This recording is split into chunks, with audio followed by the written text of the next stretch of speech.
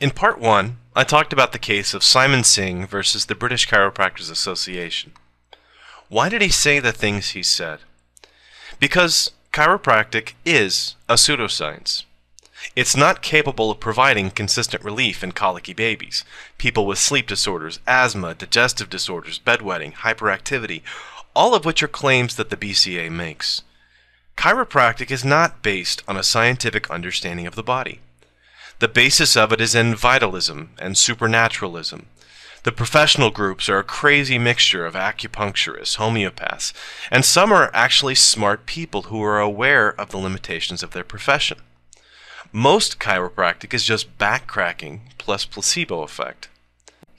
Now, there is some demonstrated benefit for lower back pain sufferers that is superior to a simple placebo treatment. It may not be more effective than a nice massage, but it does at least have a demonstrable effect in that instance. I'm going to do my best to give you a factual account of what chiropractic is. Let's start with history. D.D. Palmer was at times a school teacher, beekeeper, grocery store owner, and most importantly, a magnetic healer. His beliefs on healing were influenced very heavily by the turn-of-the-century beliefs about spiritualism and vitalism.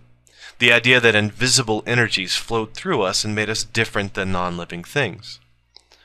Palmer often read medical and scientific journals on physiology and anatomy.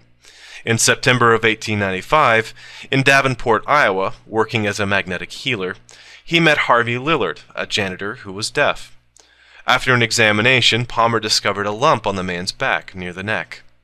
Through force and massage at the site of the lump, Palmer was able to restore the man's hearing.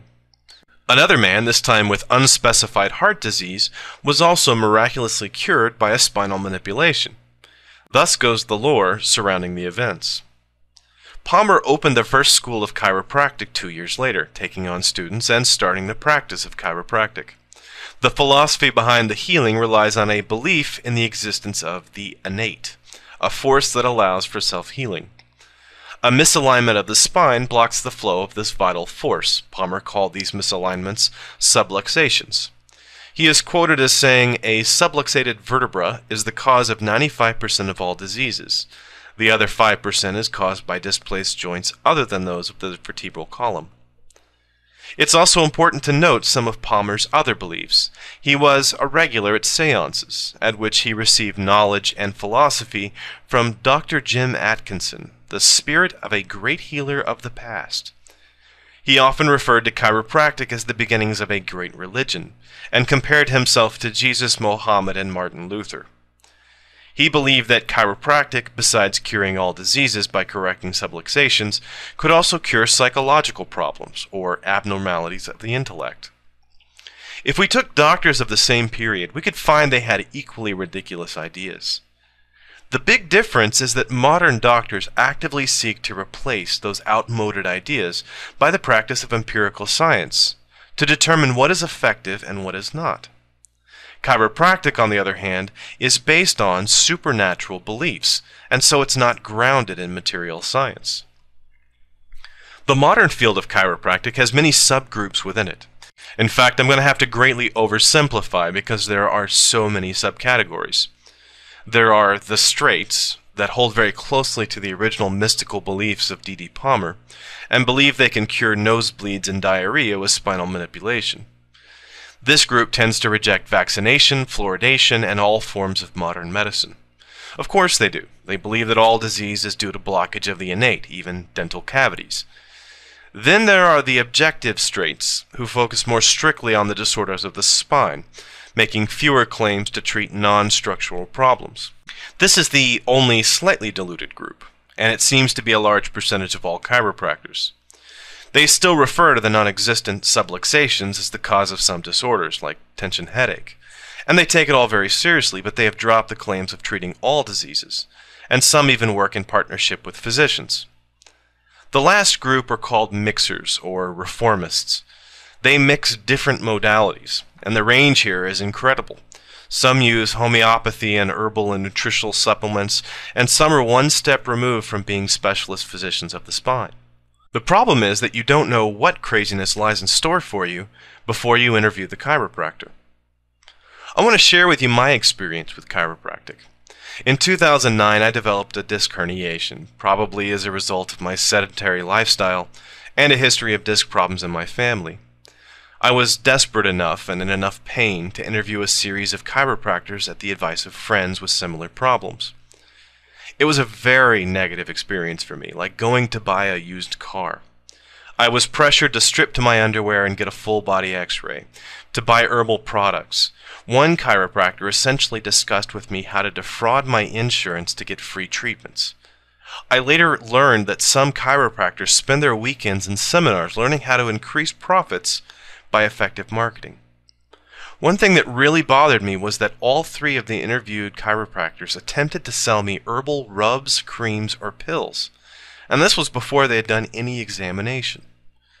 Instead, I chose regular physical therapy, exercises, daily walking.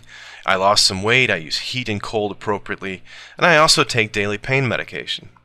I have the back pain pretty much under control, although I still get the occasional flare-up. Now, maybe chiropractic could have helped me. I don't know. But as a scientist, I want to use therapies that not only have been demonstrated to work, but that actually have a known scientific basis for working. I don't want someone popping my back that thinks that a mystical force is being disrupted by the alignment of my spinal joints. A couple of details about chiropractors I should probably throw in. Most have some university education, and then 2 to 4 years at a school of chiropractic, where the emphasis is mostly in classroom lectures. Some countries and states have licensing boards that require practitioners of chiropractic to pass exams and complete certain minimal educational requirements.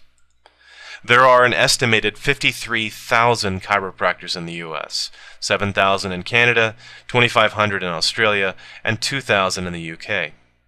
A study of California disciplinary statistics during 1997 to 2000 reported 4.5 disciplinary actions per 1,000 chiropractors per year, compared to 2.27 for MDs. The incidence rate for fraud was 9 times greater among chiropractors than among physicians. The percent of people who use chiropractic is usually between 6 to 12% in the US and Canada.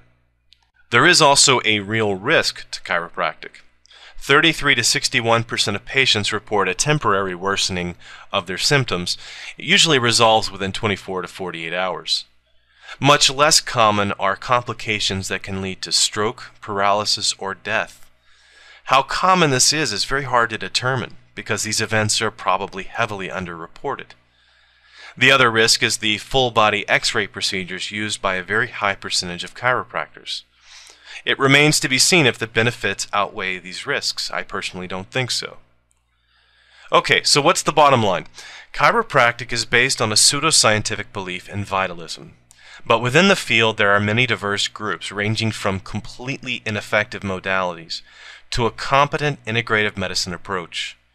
There is some evidence that chiropractic can give some subjective relief to back pain sufferers, but the effect is pretty modest and comparable to exercise, massage, and heat therapy. Here's what I hope to accomplish from this video. I want the chiropractors of the world to get over their multiple personality disorder and decide if they want to be a scientifically based, materialistic, integrative medicine group, or if they want to be a religion that worships the innate. One way or the other, they need to start policing themselves, because they will be judged by the most extreme of their members, and that group is making outrageous, unsupportable claims.